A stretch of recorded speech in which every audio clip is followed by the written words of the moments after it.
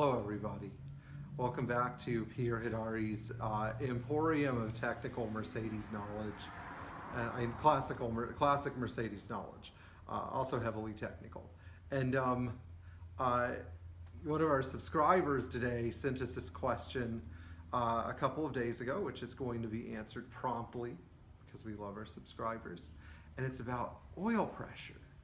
And so I get a lot of questions about what is normal oil pressure for a Mercedes. So using this oil pressure gauge from an 84-300D, we are going to demonstrate what proper oil pressure is.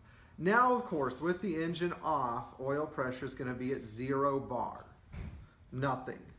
When you start the engine cold, you should get this. The oil pressure is going to peg and it's going to reach the 3.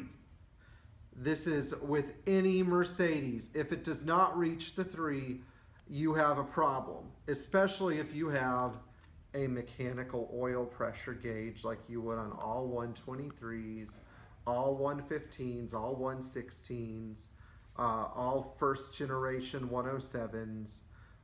You very early 201s also had a mechanical oil pressure gauge, but 126s, second generation 107s from 1981 and on also did not have mechanical gauges. So back to our thing. Now, when you are driving, you should also always be on 3. If you are driving and your oil pressure gauge starts to flutter off of 3, you either have a problem with your oil supply or you've got a problem with your electric sending unit if that's what you've got in the car, like if you have a 124 or 126 and you start to see the gauge jumping up and down erratically, keyword erratically. If it's smoothly and consistently holding position, no, you've got an oil pressure problem. There's no problem with the gauge or the sending unit.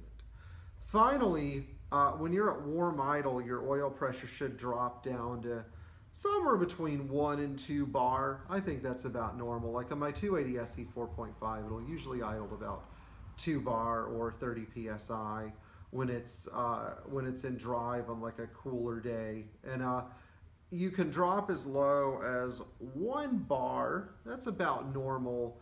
And that's pretty typical if you have a higher mileage M103 engine. However, when you accelerate, you should build oil pressure again, and you should have realized 3 bar of oil pressure by 1,550 RPM.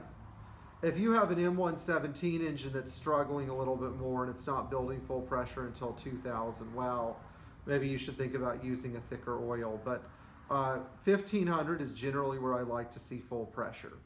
So now that we've familiarized ourselves with the instrumentation, yes, there is a place where these gauges leak. It's right here in this hollow spring that expands under pressure and actually manipulates the oil pressure gauge a little bit so that it comes up. And yes, that is actually because pressurized oil fills this sort of crescent-shaped sleeve right here. Anyway, for more questions about how your Mercedes-Benz's instrumentation works, don't hesitate to ask us. We'll tell you. Keep subscribing to our channel, and if you really like us, send us a donation and keep telling your friends, because we love to share this information with you guys, and we're doing it because we love it, not because we're trying to make a ton of money off of it. Thank you so much and have a great day.